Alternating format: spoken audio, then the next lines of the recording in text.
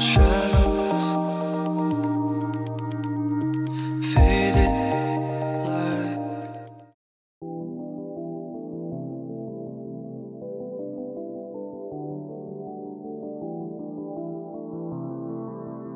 Hi guys, it's Sofie. Welcome back to our channel. So today I'm super excited to bring you guys this really neutral, easy look. So if you guys want to know how I achieved this look, then just go ahead and keep on watching.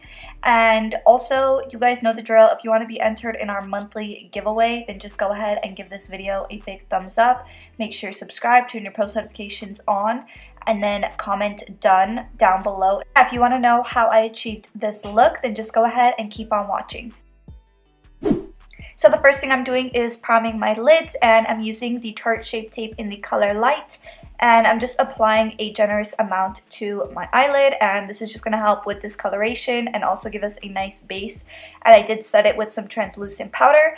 And for today's palette, I'm using the BHX Sylvia Garni palette, and I absolutely love this palette. So first I went into the shimmery white shade and I just applied that onto my brow bone, and then I went into the S Club transition color and I'm just buffing that into my crease. And this look is pretty simple, but it's still a statement look, so it's still going to look like you took your time to create it, which I love. So next I'm going to go into October, and with this angled brush I'm just drawing a line of definition. And some of you guys have hooded eyes. You can also draw this line while your eyes open. As you can see, I'm going a little bit above my natural crease line, so when I do have my eye open, that line is still visible. And then I'm going in with this really small tapered brush, and I'm going in with that first transition color, and I'm just going in left and right motions directly over top of that line, which is going to give us a nice gradient, but it's also going to keep that definition there.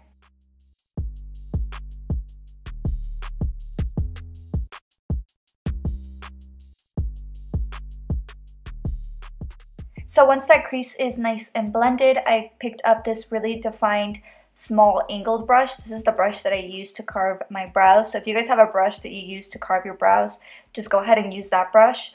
But I'm using my Tarte Shape Tape in the color Light, and I'm just kind of patting an even layer over top of my lid. And you want to make sure that that layer is nice and even, because if it's patchy, it's going to look patchy when you set it.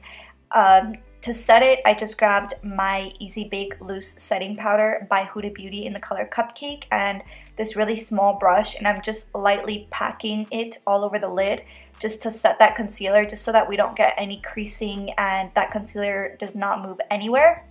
And then I picked up the cool toned brown shade in the palette called Obsessed, and I'm picking up this tapered brush and I'm just going and kind of buffing that onto the outer corner, and that's just going to give us some dimension, but it's still going to leave the look looking very soft. For lashes, I'm applying my favorite Shop Sofie Belle lashes in the style Bali. The link to check out those lashes will be in the description box down below.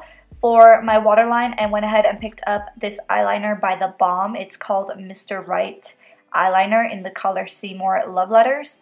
And then for the lower lash line, I'm just applying the same colors that we applied up top in the crease. So first went into that S Club shade, and then I went into that dark brown eyeshadow.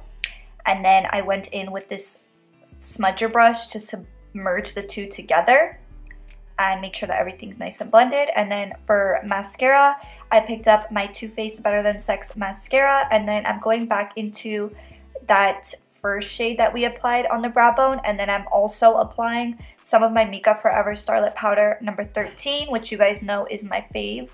And then for my brow, I just ran my spoolie through some bar soap, and that's pretty much it, guys. This is the finished look. Super easy, super achievable. So give this video a big thumbs up if you guys enjoyed this video, to let us know that you like these types of videos. And yeah, that's pretty much it, guys. I will see you guys in the next one. Bye!